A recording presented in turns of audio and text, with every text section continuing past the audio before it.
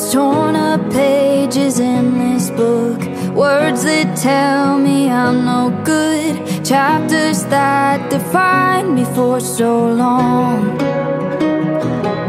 But the hands of grace and endless love dusted off and picked me up, told my heart that hope is never gone.